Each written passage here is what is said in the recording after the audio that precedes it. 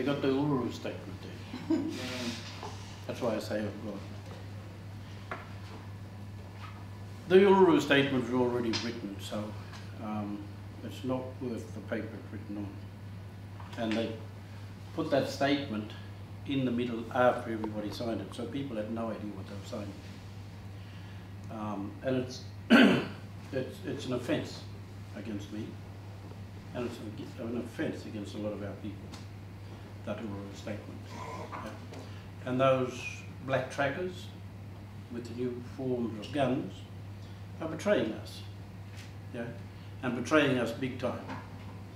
They're paid by the mining companies. In fact, $800 million went into that reconciliation, that whole process to get to that bloody document. And it was paid for by BHP, Rio Tinto, and many other companies like it to get there. And yeah, it's not a document that I associate with, my mob associate with.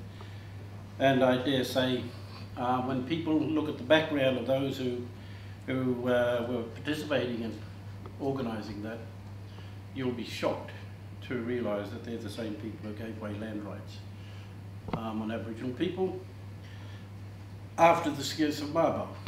And that's what I will focus on, not that bloody Uluru Statement.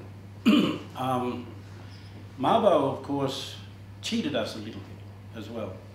The High Court wrested the law under themselves, all the judges, because they had to keep the power in the hands of the colonial supremacists. Namely, the lady who lives over there who's having all sorts of trouble now with her own family, Queen Elizabeth. And the sovereign of this country is in fact made up of 13 families. It's not made up of one. She's just the head of the sovereignty of England. England is made up of 13 families. The most influential of them are German. And they control the crown. And the Crown of England, that is. And of course, Australia are a colony, continue to be a colony of England. Australia, they argue, and Michael Lavash, who's now married to my crazy cousin, Larissa Brent, and Gareth Evans and Bob Hawke went across to get the British Parliament to pass the Australia Act, to separate Australia from being a colony of England. But they didn't succeed, really.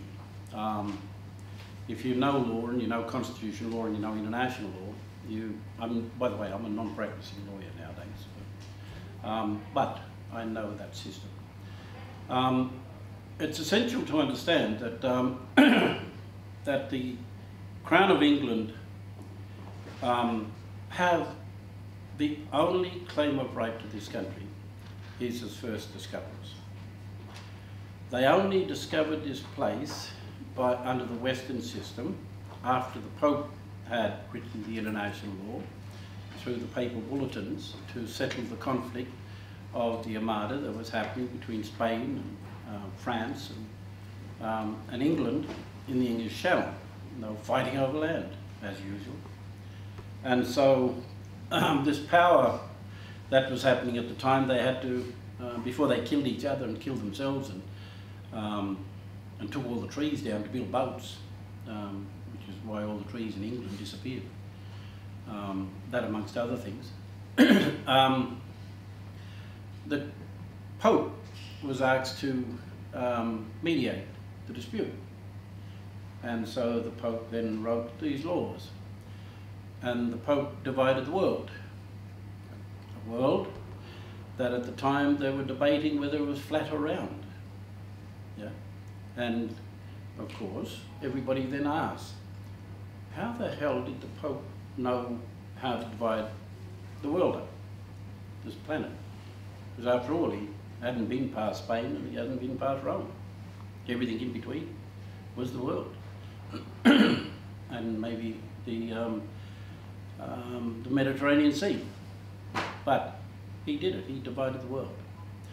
And so when we look back on it, we track down and find out that our old mate Genghis Khan and all those blokes who were raiding England at the time took some of the maps that China had already done in, what is it, 1421 is a thing where China with the junk boats, mainly the Ming dynasty, had travelled the world and mapped the continents.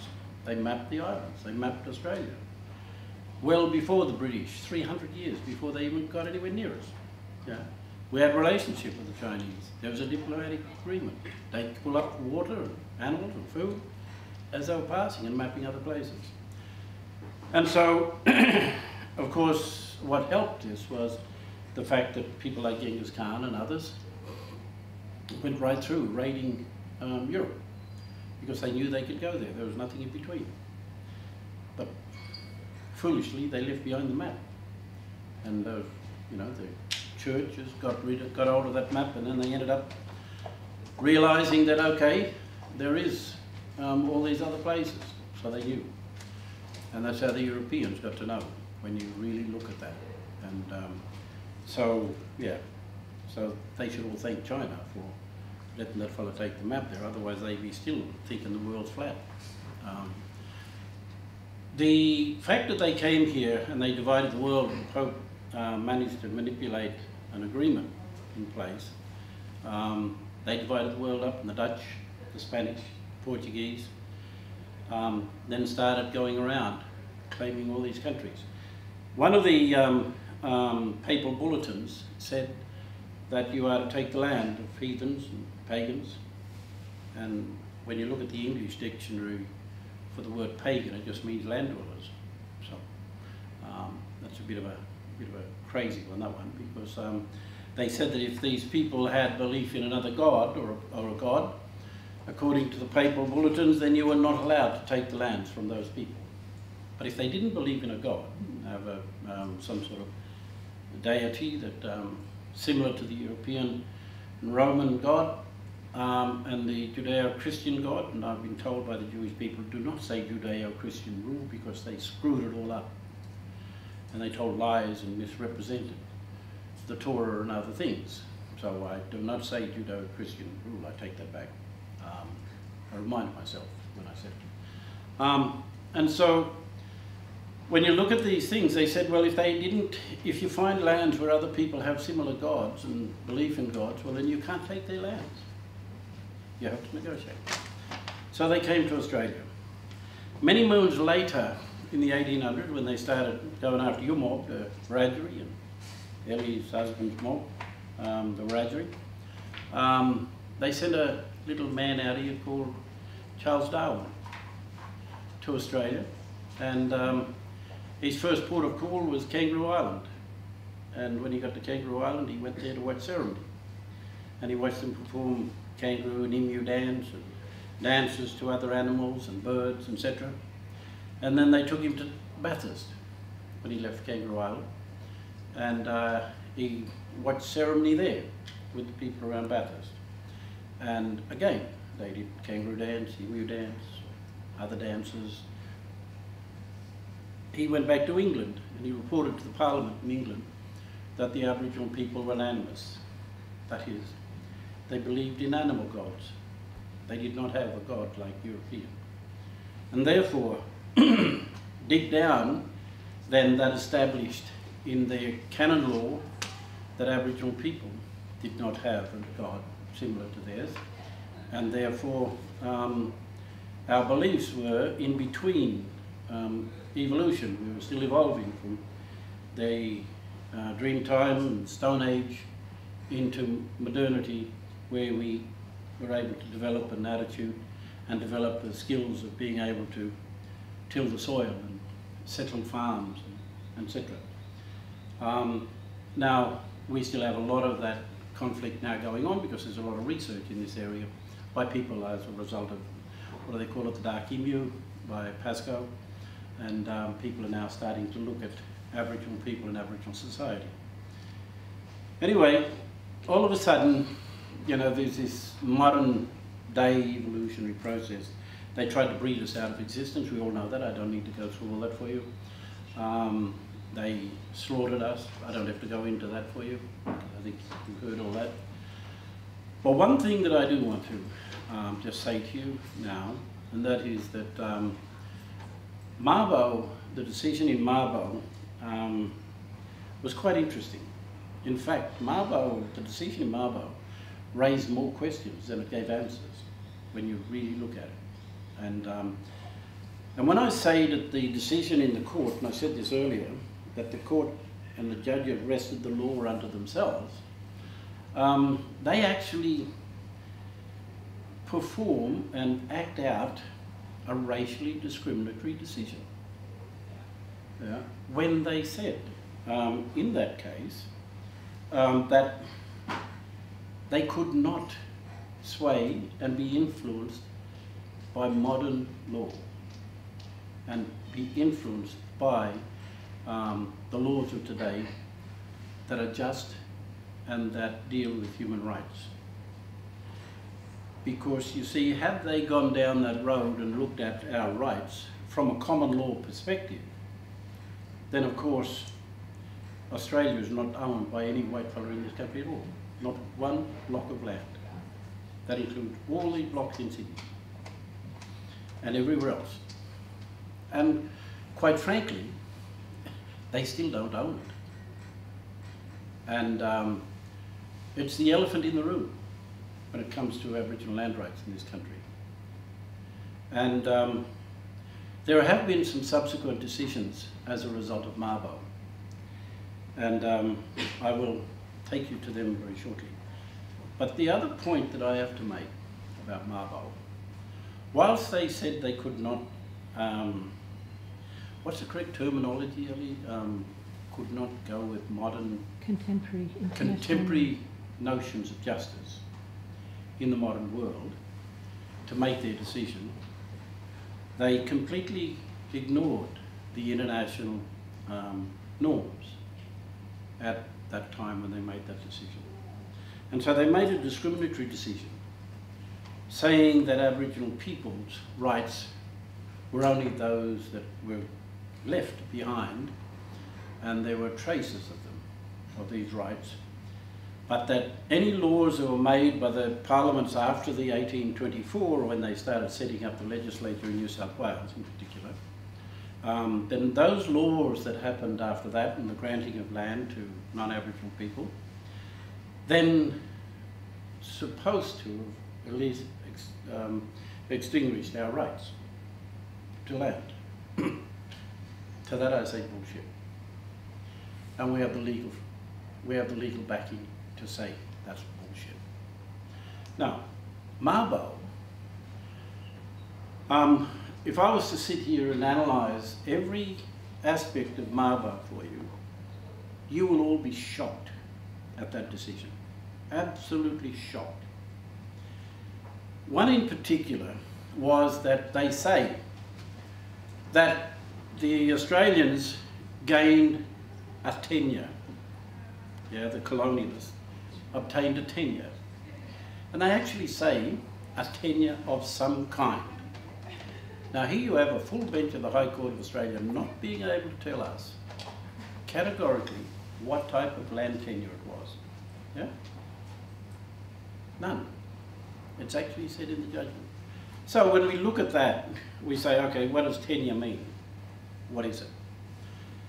And so we've now been able to analyse it to the point where the tenure they talk about is merely a registered title on a registered document of surveyed land.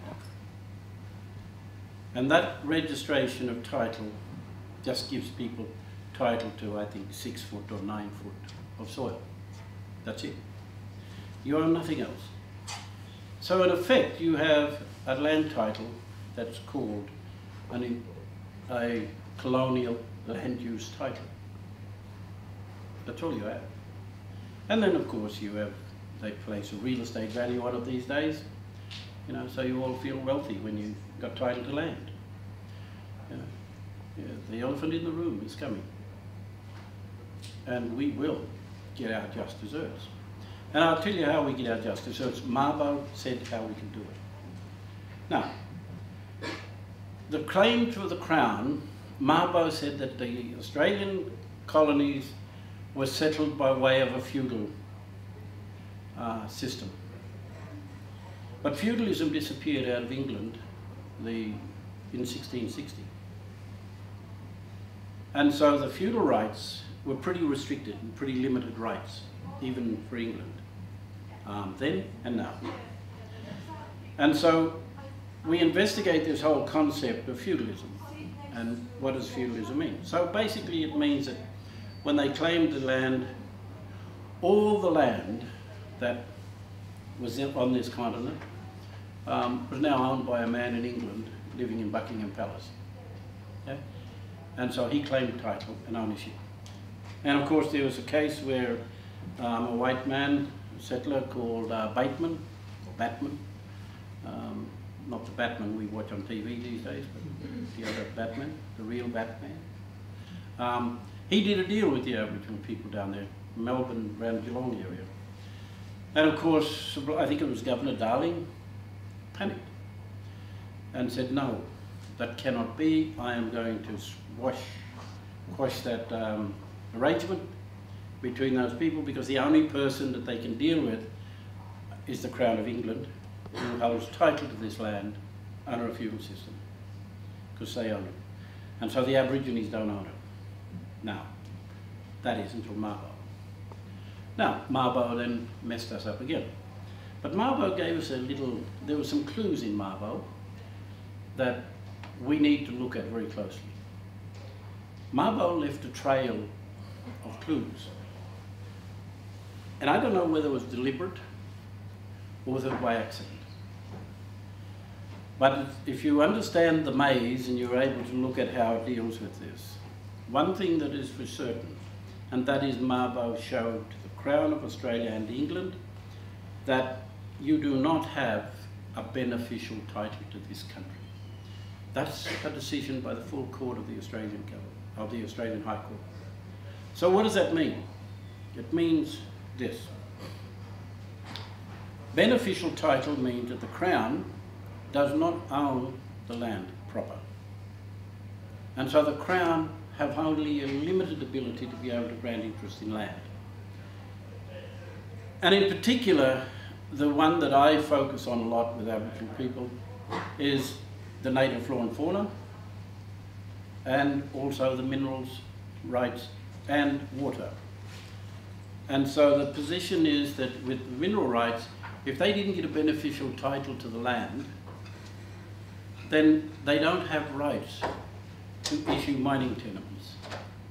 They don't have rights to issue water ownership in this country. They don't, because they don't have a beneficial title, and that's stated in Mabo. Now, why did Mabo say that? Mabo said it because of a court case in 1847 called Attorney General versus Brown. This is where a little white fellow was given a block of land up in the Hunter Valley. He's living on it, and what he did, he found some coal. So he started digging the coal up, and he started selling it to his mates, didn't he, and make some money. So they took him to court and said, you don't have a right to sell the coal because we, the Crown, owns it. We're the only ones who can sell it. We're the only ones who can give that license. And if you want to get it, you have to get permission from us. Now, Mabo said that was fiction. That whole concept was fiction. Not only that, the 1847 case said it was also fiction. And it was based on the premise that Australia had this feudal system in place. And of course, the decision, final decision in that judgment of 1847 in the New South Wales Supreme Court was that if they stuck to that, then they were dangerous ideas, you know, because feudalism was a fictional notion applied to the settlement of Australia. That was the decision in that court case. And then they go through and mess out a whole number of other things, and then they finally get down to saying, quote, citing why that's fictional and why it's dangerous to think that they had full ownership, the Crown had full ownership, beneficial title. When you read the case, Attorney General versus Brown, 1847, you'll see in there where they say, well, this is a fictional notion, because if it's left in the hands of the ancient owners, it changes everything completely, because they are the first possessors. So we have greater rights than the first finders, the first discoverers, because we actually possessed it. Now our problem is that a lot of our people have not been able to articulate what ownership looks like to us under our law and culture. Yeah? I wear this red headband because I spent a lot of time out in the bush doing ceremony. And ceremony is not an easy thing to do, proper ceremony. Yeah? Not that gam and microwave ceremony they do these days. Yeah? And so I've been around this country, I've been into all over doing ceremony, because I now am a senior lawman. That gives me the right to wear this. Okay. A lot of people wear headbands I see all over the place, but they got no bloody idea what it means. You know, it's a lot of work to do. You have to have a lot of knowledge, and you learn that. You learn that very, very hard. It's not an easy thing to do. And you get names and you get titles, just like white people do in universities and other places. You do get titles, you get to know things, and you get your position in that society. And so you become a boss lawman. Yeah, the equivalent of what they would do in England would be then to crown, or in Europe, to crown you a king. But we don't have kings, we just have lawmen. Yeah? We have senior lawmen. We have different people at different levels, right? And so not everybody have those powers to speak for country or speak for law. In this case, I'm talking about a white man's law, and I'm also talking about our law now, because our law is superior to the white law in this country. And the way in which that's superior is by reason of celestial law. And when you talk about celestial law, I'm talking about we got our law from the creation. Now, the only other people who can relate to that, well, there are, I know, four groups of people who can do that. One is the ancient Chinese. The second one is a special group of people native to India, mainland India, who have very strong ties to ancient laws, sky gods, they call them. We talk about those same things, the creation. They came from there. Yeah? They created us. We know how that happened. We talk about it. And the other people that I've spent a bit of time learning from is the Jewish people. Now, the thing that everybody talks about, this Judeo-Christian rule that is set in place, that the Jews keep telling me they bastardized it. The Christians bastardized the whole teaching and wrote that book called the Bible. You know, now, I don't mean to offend anybody who are practicing Christians, but I merely say this.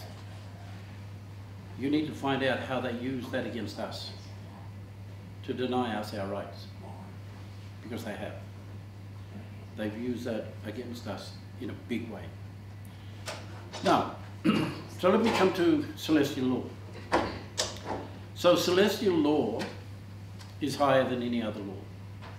And of course, that's where the Christians get their teachings from, other people get their teachings from. And you see, so if you go into law and you go into Christian faith or some sort of religious spiritual teachings, you separate the two. So the common law and the laws that are made for your society and how you live comes from a common law. You have common practices. That's how you live your society, that's how you're used to doing things and everything else, even though it's all screwed up these days. Your grandparents really fucked it up, quite frankly. That system operates by Parliament, regulating systems on how you live, what sort of economy we have, how you develop the land, and all that sort of stuff. And you fellas vote them in to do all that for you. Okay? Now, when you then come over here to celestial law and to Christian law, this comes from the Spirit, from the creation. No man, parliament, or courtroom system have anything to do with this Christian law over here, this canon law. That's why you have the separation of the church and society and parliament and the legal system. So, we have, as Aboriginal people, we do not understand, I'm trying to educate as many as I can now, to say how we are not subject to that Western law, because we operate and come from a different system altogether. And in Mabo made one point in there that nobody's really focused on, and that is, you cannot, they say that Aboriginal law and custom is not a construct of the common law system, but the common law now recognises it. Yeah? So that separates our custom and tradition and religion and spirituality and our connection completely from the Western world. Completely. And so we move over into the white law, and then they add one more thing, and that is that when it comes to contesting those rights under those laws, and the white fella's right to continue in Australia and make laws, when those two clash, no court in this country are permitted to deal with any of those matters. None.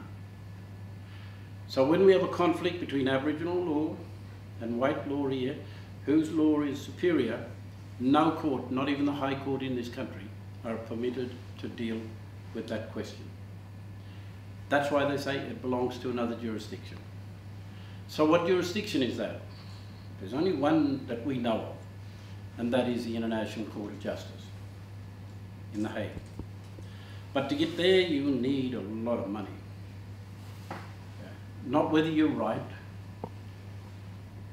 It has nothing to do with right. It is about whether you've got enough money to get there. Yeah? So, our position basically is that we have a very frustrating position in this country. Aboriginal people right now are being railroaded by an autocratic system that really don't give a shit about our rights. And they know that when we contest those rights, the courts are going to be stuck because they can't deal with it. So then where do we come together? All these foreigners and traders here want to bring it together through reconciliation. Bullshit, I got nothing to reconcile. I have absolutely nothing to reconcile. Yeah? For I didn't do any wrong. They came here and took my land. I didn't come here and take anything. So, why should I sign up to a reconciliation program? Why should I say that, I want to give these people any rights? That's why I don't. And we have a system now in place that causes us much frustration. Because we have the power, we just don't know how to use it. We have more power than we realise as Aboriginal people, as First Nation people. And so I'm trying to educate our young ones. Come and listen, for God's sake. Listen. Listen to what has been decided. Yeah? And I'll leave it open for questions, but I want to end by this.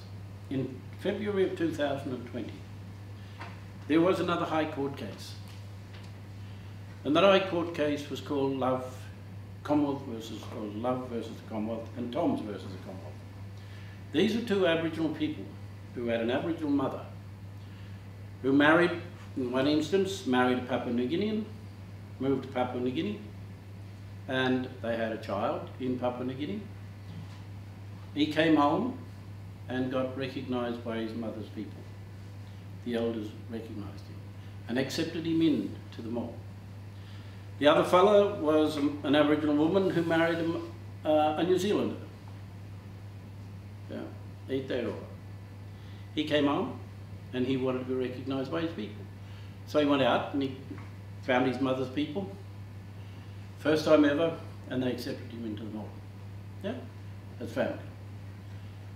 The Australians then picked those two guys up, the Home Affairs Office, and picked them up and put them in detention and said they had to be deported back to New Zealand and be deported back to Papua New Guinea because they were citizens of those two countries.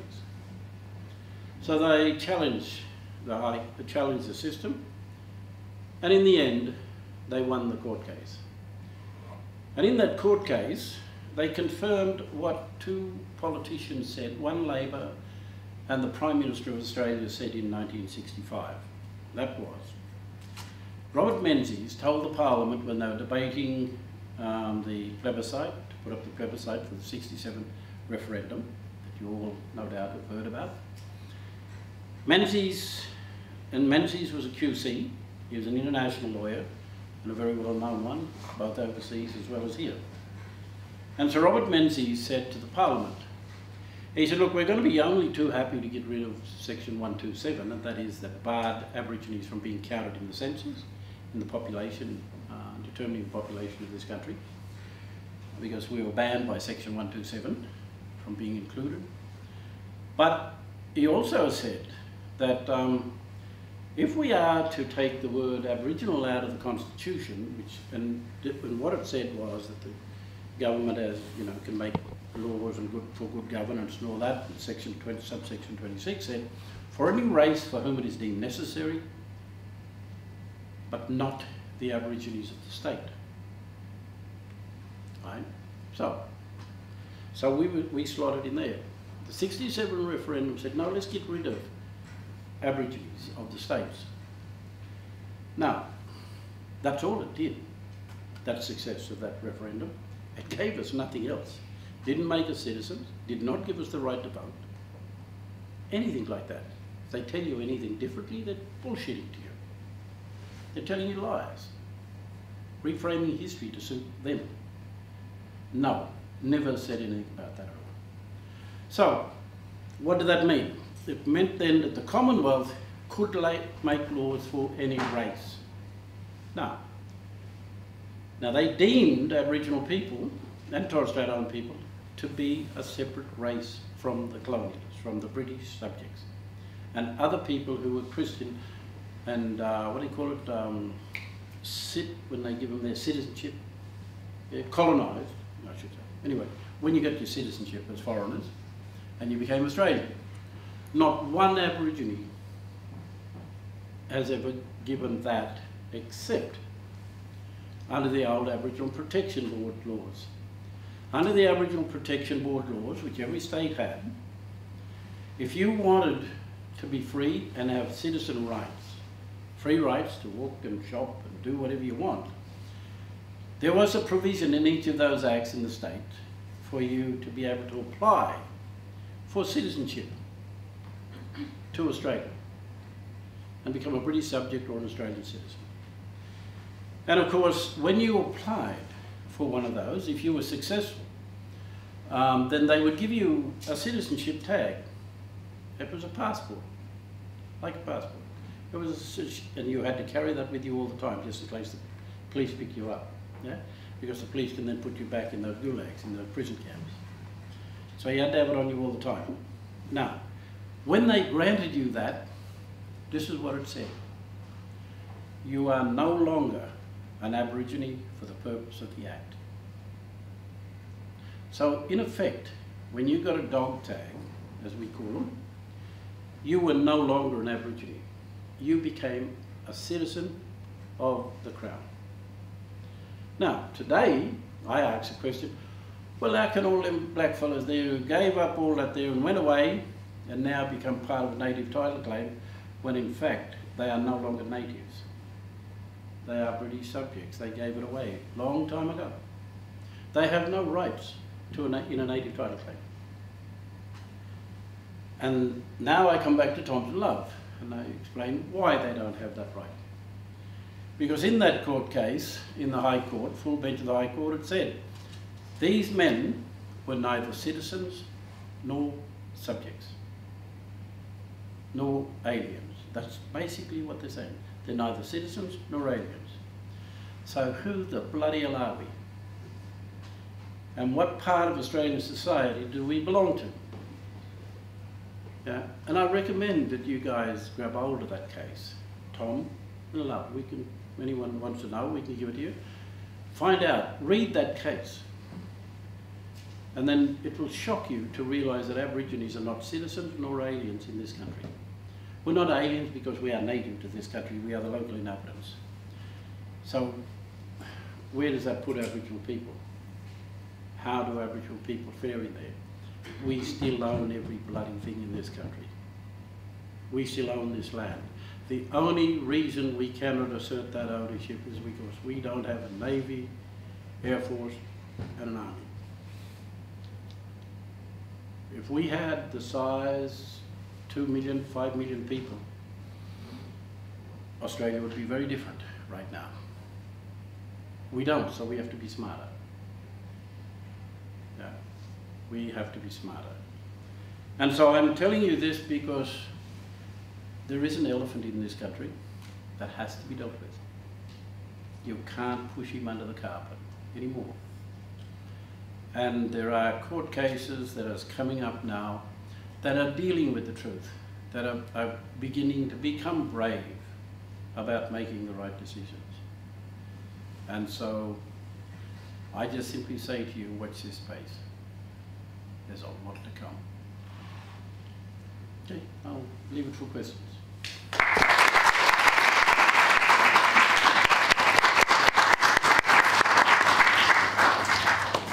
Questions?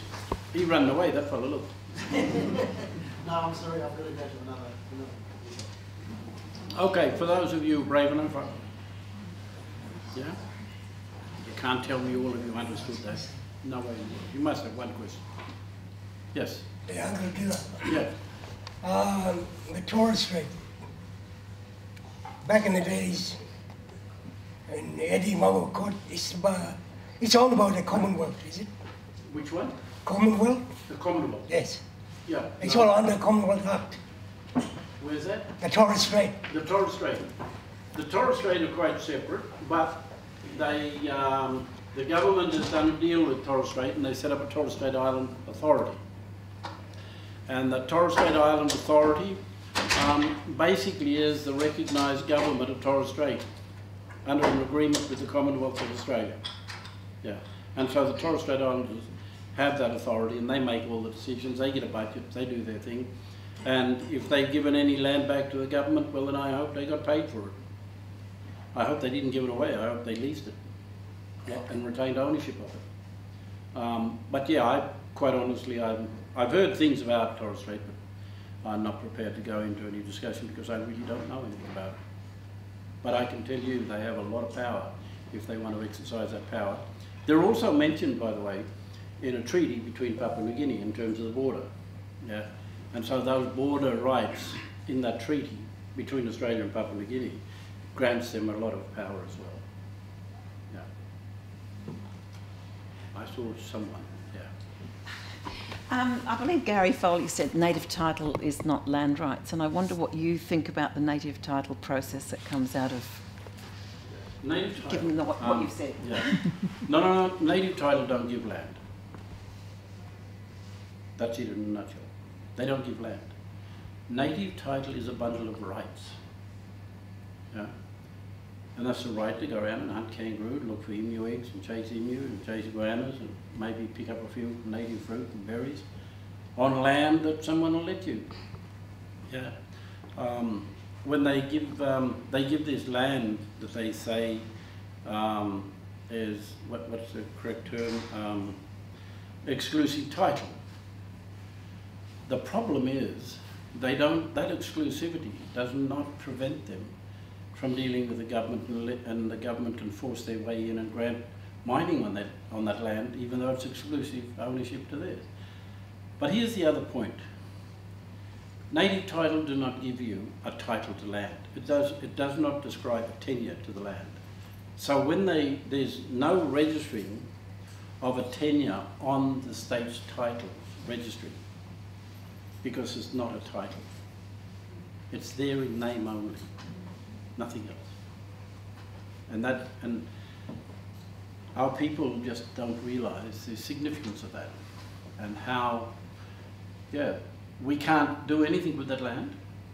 We can't negotiate it. We can't sell it. Yeah, and if we want to negotiate some big deal, development, we have to get permission from the government. Yeah? It's not ours to do. It's there in name only. That's it. Whereas common law, our common law rights, gives us the same rights as all other white citizens. And so we get a bit of a problem now, because Mabo says we're not citizens. Not Mabo, the Tom and Love case tells we're not citizens. So we don't have the same rights as citizens of Australia in terms of protecting our lands. We're going to test that. We're sort of on the way to do that. But it's quite shocking, actually, to think that. And Gary's right, you know. We knew what we were doing when we were after land rights. Yeah, but yeah, when Mabo came down, yeah, those people that they brought down here, Noel Pearson and these cronies, yeah, all of those people gave land rights away in favour of native title. Yeah. One day a semi-trailer might run over the bastards, but anyway. I thought, Yeah. yeah, I thought the native title would recognise Aboriginal and Torres Strait Island rights of land. True. Yeah. Yeah. Yeah. The right to use a land, but if you look at the title when you go home, there's no title. There's none. There's none. It's called native title exclusive rights. Yeah. And when you look for the title on land registry, it just says native title. That's all it says. It has no land value. It's not worth anything. You give a white man a block of land, it has a value. Native title Aboriginal land does not have a dollar sign attached to it. The land is not worth nothing. It's not worth anything. The reason being is that you can't transfer the land. You're banned from dealing with the land. You're banned from negotiating and transferring that land. The only way in which you can make money on that land is to sell that native title interest on that land back to the Crown. That's the only way you can make money on that land. You can make money if you develop business and enter into private enterprise. You'll find that the government will sit right on your backside because they control that land through what they call a prescribed body corporate. And a prescribed body corporate is supposed to be made up of all the members of the common law holders, the people whose names were listed as being part of that native title. And so all those people were to be members of that organisation. In Western Australia, quite frankly, they banned a lot of the old people, they banned a lot of people who were traditional owners from membership. They're still doing it. And they controlled millions and millions of dollars of royalty money. They control all the development with government. Yeah. And so you can negotiate all those things, yeah, but you don't get 50%, you don't get 30%, you don't get anything like that in terms of natural resources on your country. You're only allowed, and the mining companies came together in 1994. In where was it? I think they said Amsterdam, somewhere. And no, Copenhagen. Pardon me.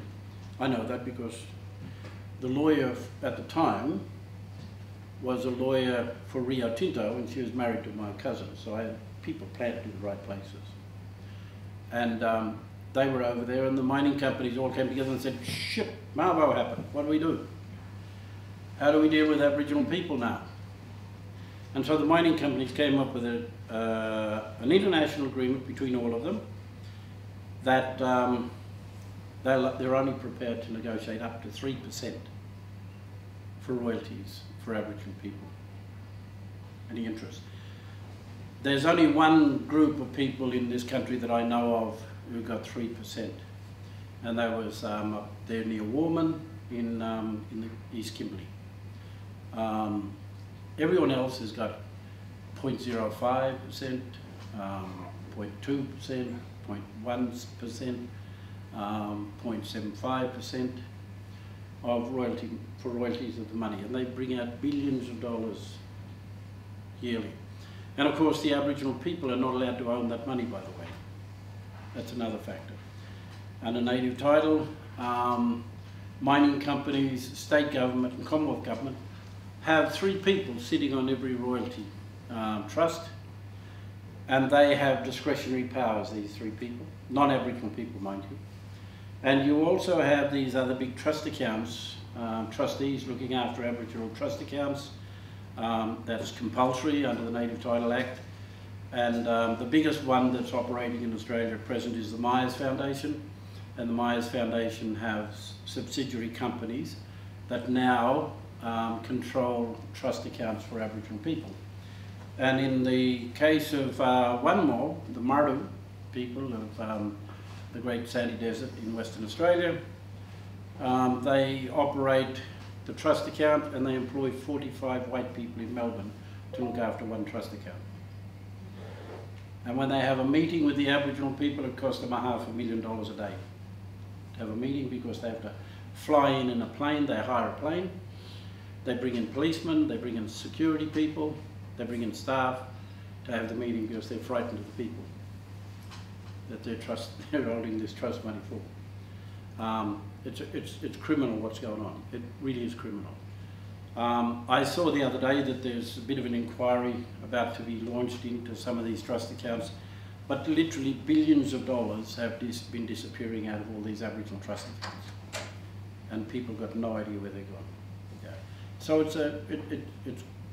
yeah, native title is really a nasty thing, quite nasty.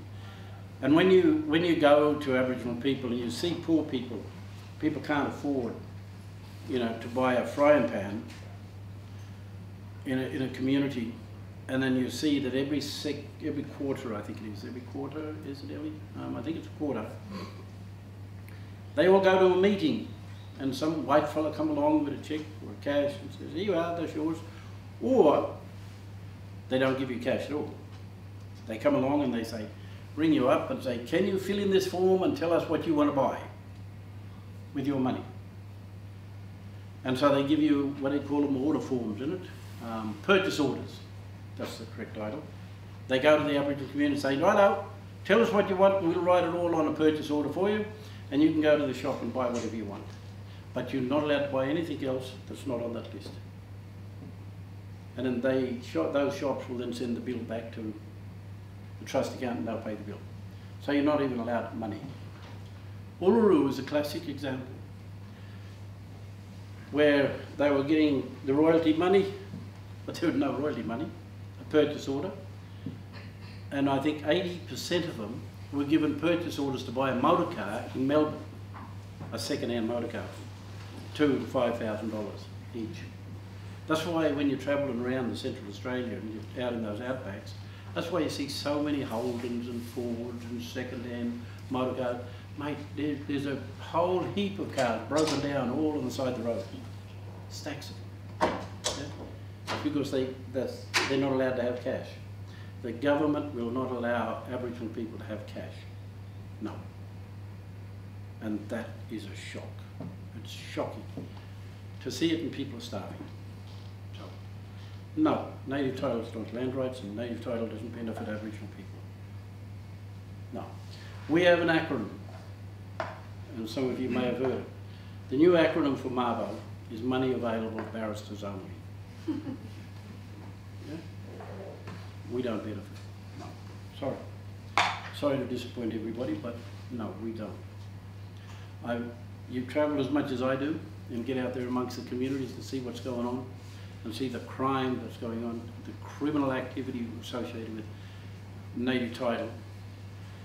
Even to the point where lawyers who are employed by a native title And they're experts, the so-called anthropologists and archaeologists, who are the experts for the native title claim. All of these people under Article 8A of the Native Title Act are exempt from having to comply with due diligence and being honest with the people and giving proper legal advice. So if the Aboriginal people lose, they are exempt from extinguishing your rights to land. So if they mislead you, misrepresent the truth, they can't be prosecuted. They're exempt from the criminal code.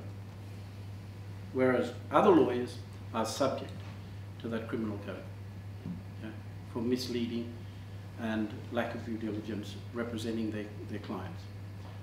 Lawyers working in native title area don't have to worry about it. They can piss in our pocket, and they do, and misrepresent everything we want, and they do. So I'll leave you with that. Thank you.